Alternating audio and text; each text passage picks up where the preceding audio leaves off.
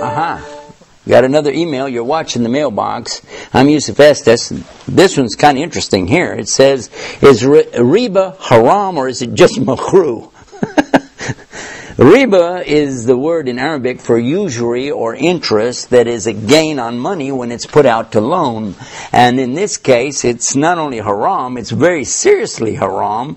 And this is mentioned in the Quran in the last part of Surah Baqarah. Go to chapter 2, verse 276, and read all the way up to verse 280, I think.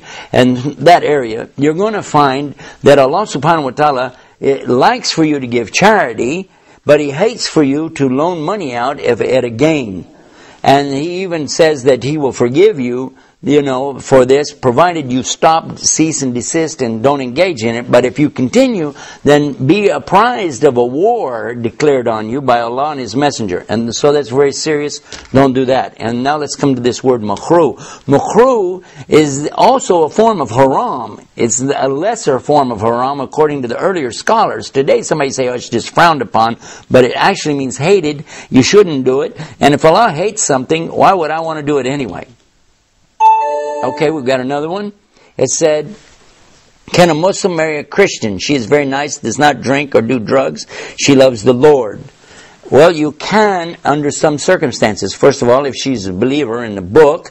Second of all, if she has never committed adultery and she knows it's haram to do so. Some people will say, well, yeah, but she made tawbah. I don't know how her tawbah works because you need to be a real Muslim to do this, to make true tawbah. Good question on that one. But I would recommend you be very careful, especially in a non-Muslim country, because you won't have your rights, nor will your children. Whenever they are born, they won't have the right of protection to be raised in Islam. It's a good question. Okay, here we just got this come in. It says, if I enter Islam, do I have to give up my career in music?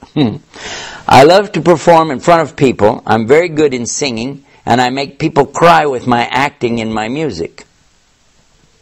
Okay, let's do this.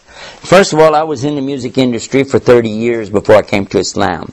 When I realized the ramifications and the effect that music really has on people, how it really distracts them from Allah. It distracts them from the message of Islam and takes people away from listening to the Quran and the teachings of Islam.